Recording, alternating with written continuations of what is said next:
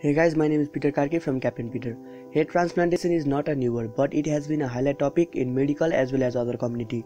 Transplantation is the process of taking one part of body and replacing it with another healthier part. Usually, it is used to change the part of body which cannot be healed. The estimated age of human is 350 years. So, over the time, due to antibodies and other kind of disease, the life expand become 80 to 100 years. The life expectancy is measured according to the health service and quality of food consumption of the country. But what if a person can change their body if they contain any harmful disease? It would bring a huge contribution to human achievement. People can live couple more of life if they want to. The debate of hair transplantation and other part of body came from a novel in 18th century called Frankenstein, which was written by Mary Shelley. Although it seems bit of overhead, the transplantation of head is done in 19th century in animals like mouse, dog and monkey. In 1950, surgeon transplant head and made a double-headed dog. The head of a dog is transplanted in this way that artery is connected to another dog neck, so the blood flows in and out of host head.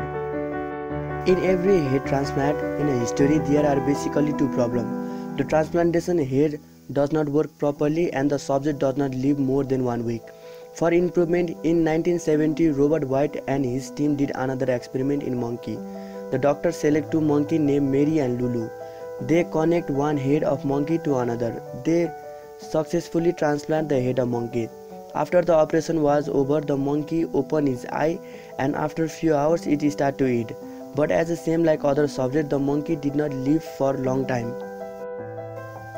Meanwhile, the Italian doctor Sergio Canavero announced that within the end of 2017, we will have a first head transplantation in human. After the announcement of Canavero, it brought a lot of fear and a subject of laughter. But if he becomes success, his name will be remembered as the one of the biggest person in the history. The hardest part of this surgery is to connect the spinal cord, because the spinal cord is main part which sends signal to the body. This surgery may take time up to 36 hours, and according to the Canavero, there is 90% chance of success in this surgery. The fund needed for this operation is about $15 million.